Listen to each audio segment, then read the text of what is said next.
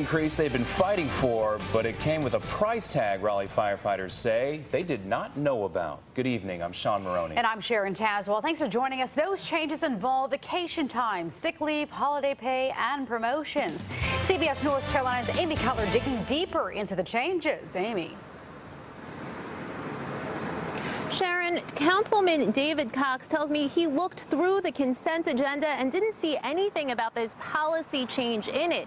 And he tells me there should have been further discussion. Almost 3 months after the Raleigh City Council approved pay raises for firefighters, they passed changes in employee policy. Many firefighters say they amount to a pay cut. If I have to work on a Saturday, I already have to take 2 days off to have that weekend off.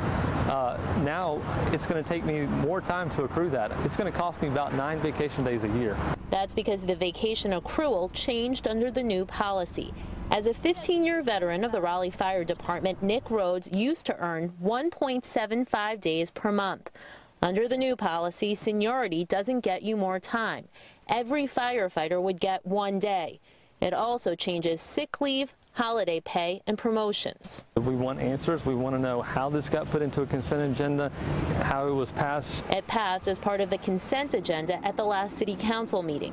Councilman David Cox voted for it. It looked to me like this was a routine matter to help us implement the new pay structures that went into effect in July. Cox says he and other City Council members didn't realize what they'd voted for.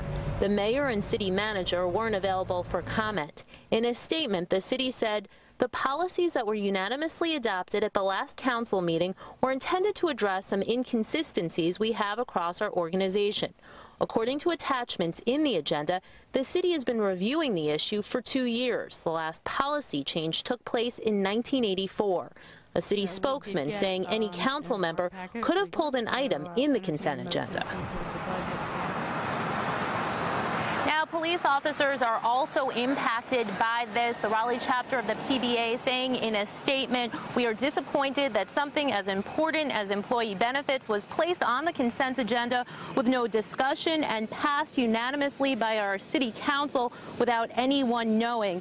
Now, police and firefighters now hoping that some changes are made. The Civil Service Commission expected to take up the matter at its meeting tomorrow. The city council also expected to discuss the matter.